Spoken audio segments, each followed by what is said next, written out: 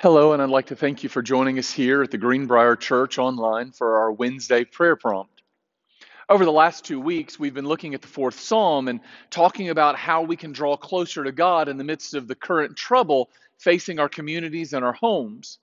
The first week, David asked you to take the time to remember how God has been faithful to you in the past. Then we noticed that if we want to keep from sinning, we need to take the time to think long and hard about how we're going to react to the world around us. Last week, we discussed the fact that our words always expose the truth of what's in our heart. And unfortunately, they often reveal our bitterness and our doubt towards God when things aren't going well. So tonight, we're going to continue our prayer through the fourth Psalm, but before we go any farther, we need to take a moment and we need to read the Psalm together. God, you are my righteousness, my champion, defender. Answer me when I cry for help. Whenever I was in distress, you enlarged me. I'm being squeezed again. I need your kindness right away. Grant me your grace, hear my prayer, and set me free. Listen to me, you elite among men. How long will you defame my honor and drag it down into shame? Will you ever stop insulting me?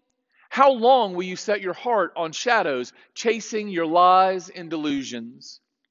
May we never forget that the Lord works wonders for every one of his devoted lovers. And this is how I know that he will answer my prayer. Tremble in awe before the Lord and do not sin against him. Be still upon your bed and search your heart before him. Offer sacrifices of righteousness and trust in the Lord. Many are saying, who will show us any good? Lift up the light of your face over us. You have placed gladness in my heart that is better than when their corn and their new wine abound. I will both lie down in peace and sleep.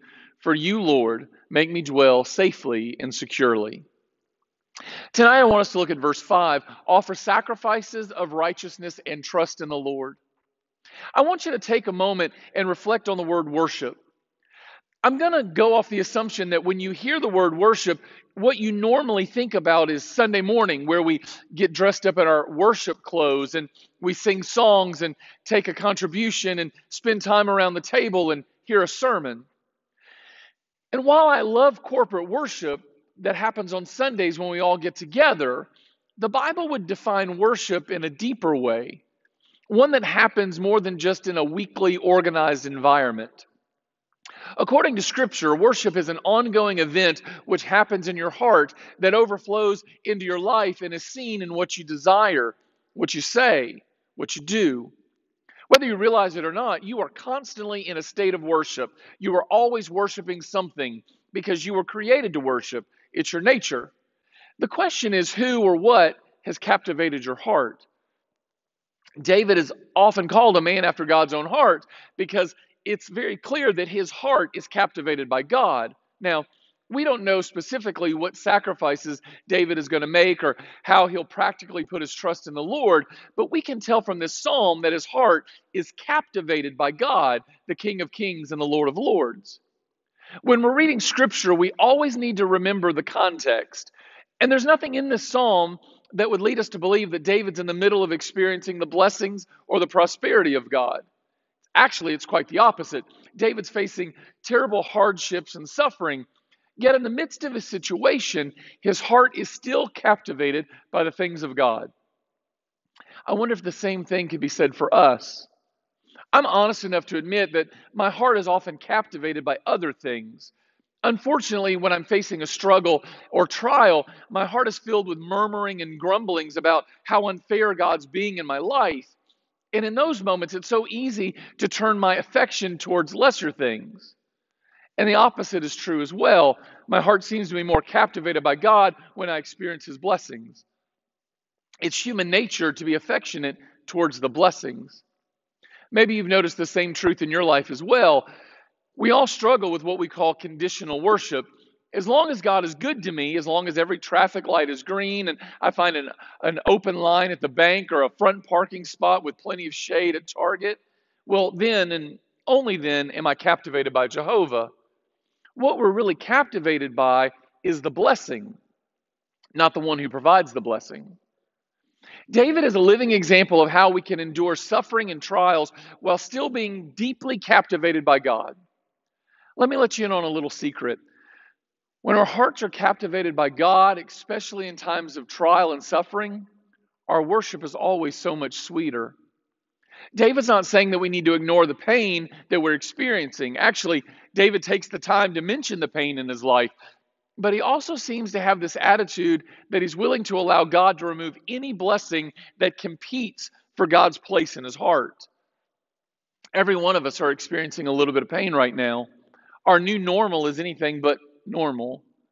But maybe we're being given an opportunity in time to experience the pain of God removing the blessings from our lives that are in constant competition for the place where only He needs to reside.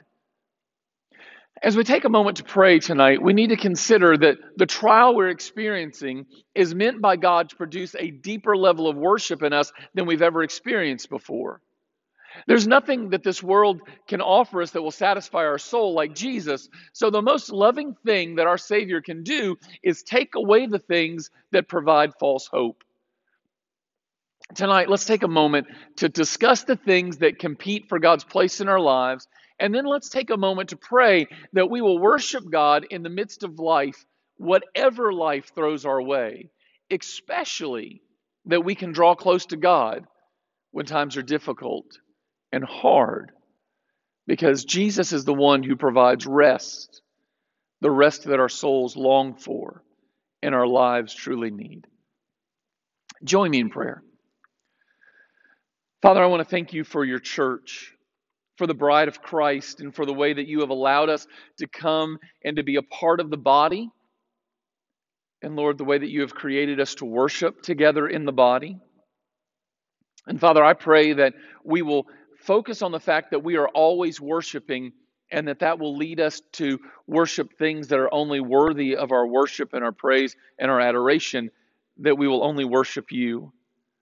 Father, I know it's great to have blessings in our lives, but I ask you to take away any blessing that competes for your place in our heart, so that we will be drawn to love you and to worship you and to praise you and to give adoration to you and to you alone.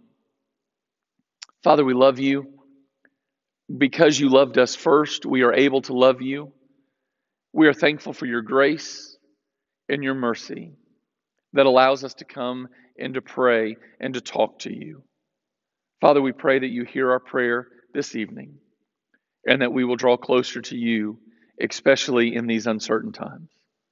And Lord, we ask this prayer through the name of Jesus Christ. Amen.